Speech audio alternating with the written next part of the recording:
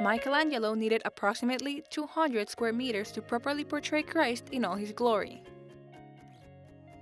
Instead, the 15th century German painter Hans Memling accomplished the same feat in a smartphone-sized painting.